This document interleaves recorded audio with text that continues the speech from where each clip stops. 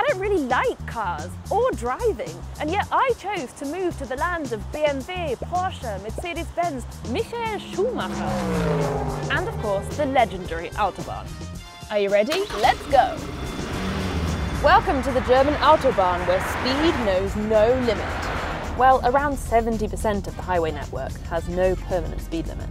Then there are the many traffic jams and roadworks to take into account.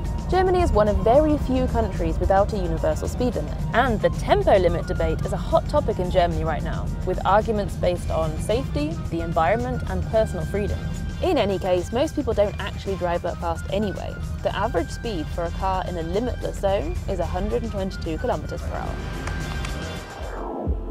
Fancy a spin on the German Autobahn? Then make sure to follow these golden rules. First up, the Rechtsfahrgebot, which means you should only use the middle and left lanes for overtaking, and then return to the right lane. While traffic is flowing, you are not allowed to overtake another vehicle on the right.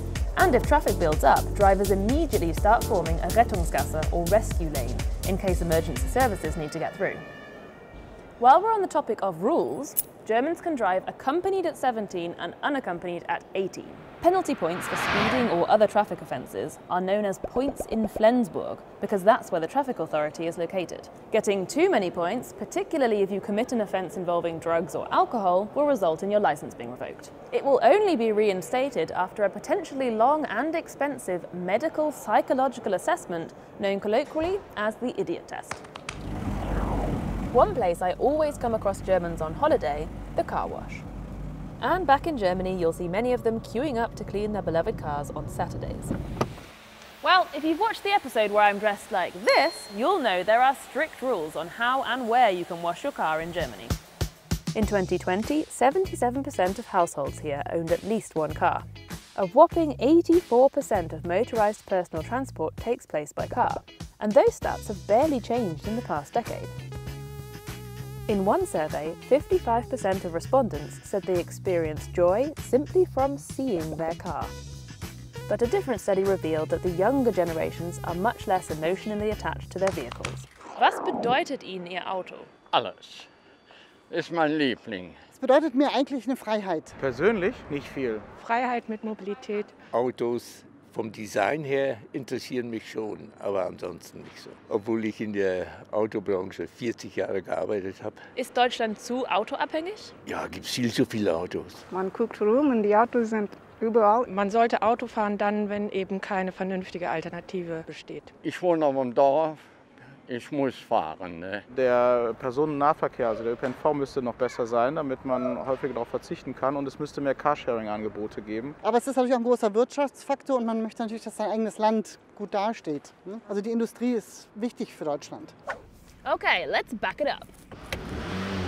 The German Karl Benz is credited with inventing the modern automobile. His wife Bertha Benz was apparently the first person to make a proper trip in a car when she took two of her sons from Mannheim to Pforzheim in 1888. Future German Chancellor and then Mayor of Cologne, Konrad Adenauer, was responsible for the first stretch of highway in Germany, which ran between Cologne and Bonn. But in the 1930s, the Nazi Party tried to take credit for establishing the German highway, known then as the Reichsautobahn. Hitler also set his sights on a compact car that could be made for the masses, and that's where VW comes in. Volkswagen literally means the people's car. The onset of the Second World War shifted production from civilian to military vehicles, so it wasn't until the end of 1945 that the Volkswagen factory, then under British control, finally began mass production of the now famous Beetle. The VW Beetle shook off its Nazi past and became a symbol of West Germany's economic recovery. In 1955, the millionth Beetle rolled off the production line in Wolfsburg. Soon this and other car models became symbolic of freedom, travel and status in Germany. While the West had its Beetle, the East had its Trabant, or Trabi.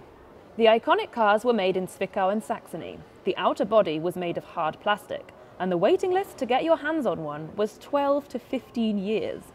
Photos of East German cars driving into and through the West are among the most iconic images of German reunification. And what about now? The car industry is still deeply embedded in the German economy. It's the biggest industry in the country. It employs hundreds of thousands of workers and indirectly supports many other industries too. A third of all research employees in Germany work in the automobile branch. German cars have long had a reputation for innovation. Audi's rather clinical 1970s slogan, Vorsprung durch Technik, progress through technology, has stuck in the international perception of Germany. There have been some serious bumps in the road, not least of all the diesel emission scandal a few years ago, and a reluctance to adapt the industry for a more sustainable future. Now the VW Group is actually second in the world in terms of electric car sales. The frontrunner, Tesla, is planning to open a gigafactory near Berlin.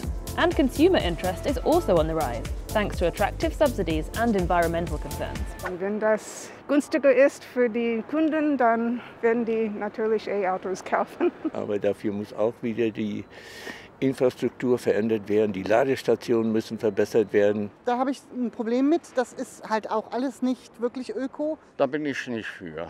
Erstens sind sie noch nicht reif und man weiß auch nicht, wie man damit fährt.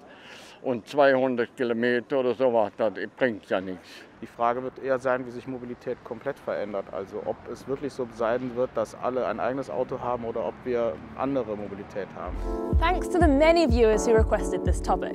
I'm just glad I managed to get through the whole episode without having to drive a car. Talk to us in the comments about your Autobahn adventures and your thoughts on Germany's car-loving reputation.